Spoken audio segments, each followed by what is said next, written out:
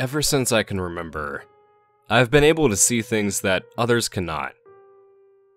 I still remember the days of my infancy when I would, for the first time, sleep in my own bed, in my own room, and how the shadows of unknown beings would haunt my room. Or perhaps my head?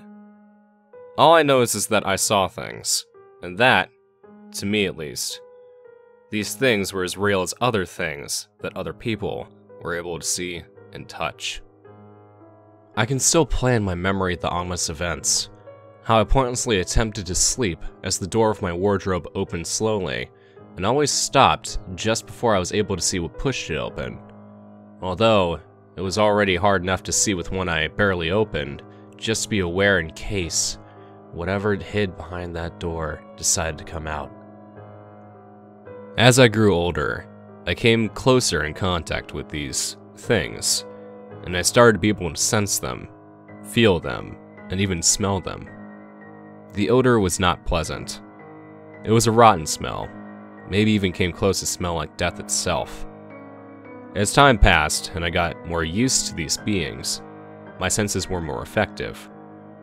I could see everything, sense everything, smell everything, and be able to differentiate what was one of these beings and what was something else shared with the rest of the people around me.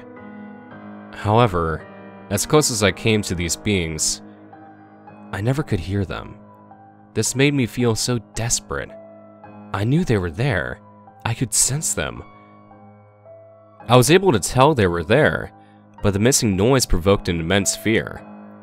How was it possible that with everything these beings were able to do, they did not emit any sound? Seeing them, knowing they were there, but still unable to hear them. Soon enough, people noticed my constant state of, as they called it, paranoia, and I was sent to a psychologist. I was not paranoid, I was simply cautious. I had to keep my senses always in full attention of what was around me, since I could not hear them. They could get closer to me at any time when my guard was down, and do God knows what to me. Maybe convert me into one of them? Maybe they were demons trying to drag my soul into the depths of hell. Maybe they were angels of death trying to steal my life away. I had refused to attend to said psychologist, but I was dragged to his so-called office, which looked more like his own apartment. The visit was quick. He asked me all kinds of questions about my life, and got me to talk about my personal life. I had told him everything about my past experiences with the strange beings that haunted me. Being 25 years old and having a long history of experiences like this, most accurately ever since I can remember, did not sound too well for the doctor, and I was sent to a psychiatrist, whom, after the very first visit, prescribed me pills. He explained to me that the pills would help me get rid of the beings, and would help me feel less stressed, and I'll be able to maintain a more normal lifestyle. He did, however, warn me that those pills were not easily found, but that whenever I needed more, he could provide me with them. He also mentioned that the effects would kick in slowly, that the more I took, the faster they'd fade away. After a month of taking said pills, I could feel the difference. I felt more free, less scared, and the beings would stay away as long as I could take these pills. The pills made my life so much better. People around me would no longer call me insane or mention that I seemed paranoid. All in all, whatever these pills did to me, I knew that the things I'd seen were not a product of my imagination. I knew they were real, and wherever they were when I took the pills, they were just waiting. Waiting in the darkness of my ignorance, waiting in the silence they'd always been in. But of course, everything has an ending, no matter what it is. Everything ends eventually. One day, approximately 3 years after my treatment began, I ran out of pills. As usual, this wasn't a problem. All I had to do was go back to the doctor and ask for more. To my surprise, the doctor wasn't there anymore. He had disappeared. An immense fear invaded me, and I felt more worried than I had ever felt in my whole life, even when those things were around. Then it hit me. Those things. Those fucking things took him. They knew he'd provide me with the pills that kept them away from me. I knew the pills were not easy to find, as the doctor had already said, and those things knew it as well. I had to find more pills. Whenever and at any cost, I had to find more. Those things would be back again, otherwise. It might be sooner than later. Days passed, and as they passed, I started to see them again. But luckily for me, they started coming back slowly, as if they were reversely fading back into my life. I could see them again in the corners of my house, still hiding in the shadows, making themselves more evident as time passed. I could see them when I tried to sleep, creeping through the gap between the wall and the door of my room. I could see them again, and it did not take long for me to start feeling their presence again. Their odor came back, and in less than 2 months, in which I desperately looked for more pills and the doctor, they were back.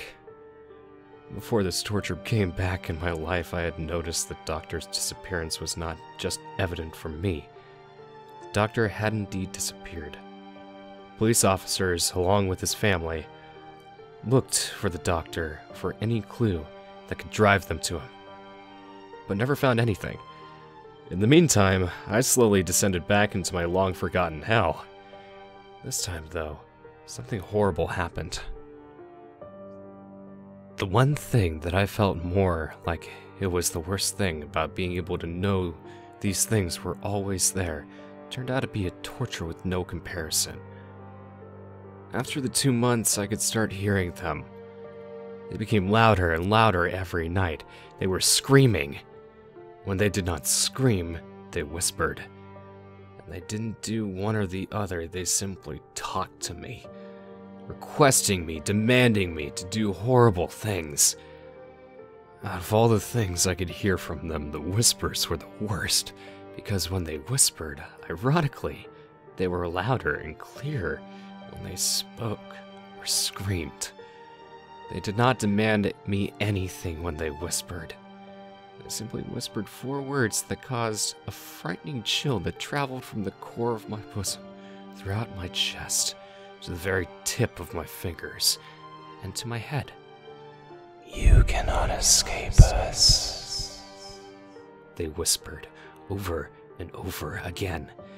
At night, these whispers rang in my head, freezing my blood and causing tears to come out of my eyes, as if they were waterfalls.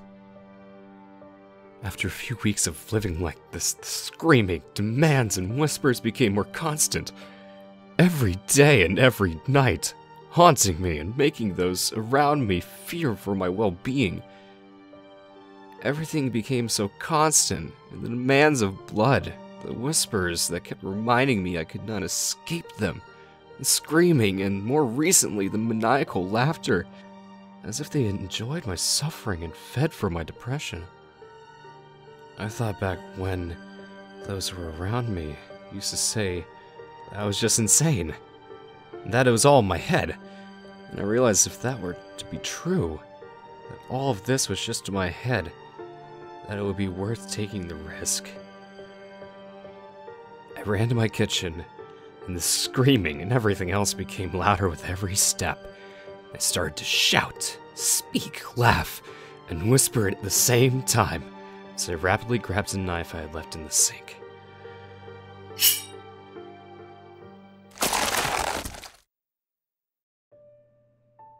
All the noise at once became quiet. Silence. The screaming and all the torture rapidly faded away, as I could feel a warmth and a stinging yet relieving pain on my throat. The red spilled out of my throat, soaking my shirt in blood. I fell to the ground, barely feeling the impact of the fall. I felt numb, and suddenly, I felt a freezing chill. As I lie on the floor, feeling my life slowly fade away, I can see and tell my life to you. You, who have tortured me for so long. And that now, at the edge of my life, finally leave me in peace. You, who I have been trying to get away from for so long, and even succeeded for a while. To you, I tell this. I did escape from you. And although it cost me my life, I can say it has worth it. Why even bother to live if my mere existence had become a torture?